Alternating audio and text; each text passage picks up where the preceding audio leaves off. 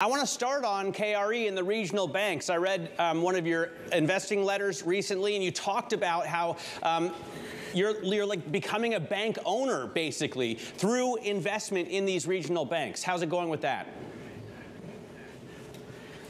Well, it's obviously going up and down.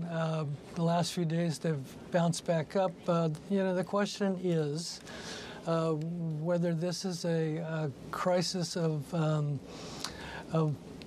interest rates, higher interest rates, or simply a crisis of contagion where investors fear the worst. And those are difficult situations to value and to buy or sell.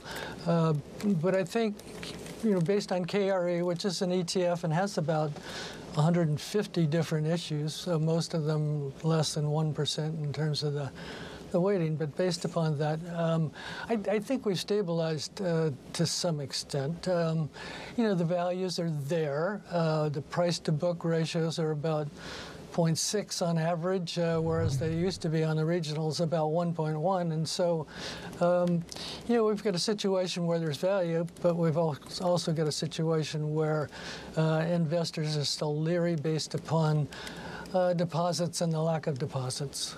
And so talk to us why then we're talking about an ETF. Obviously, if you look at the regional bank landscape as a whole, there's been some specific names that have really seen the brunt of the action. PacWest in particular over the past week has been extremely volatile. So if you're looking at this situation evolving, does it make more sense to go into something like KRE that tracks all of these names versus trying to pick one?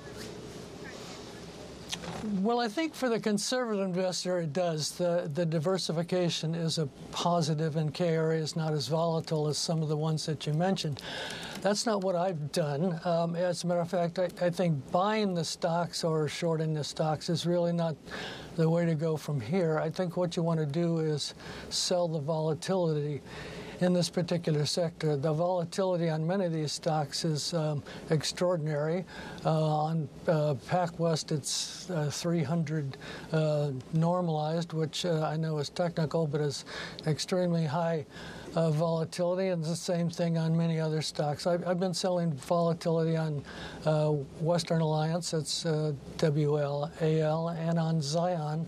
Both of those volatilities are much higher than normal, higher than 100, and should the market simply stabilize, which is what I'm talking about, what I'm thinking at these lower levels, then a 2-week or a month and a half option, what I call a strangle, selling a put, selling a call at 10% above and 10% below, they provide a very, very potentially profitable investment as opposed to simply buying the stock or selling the stock.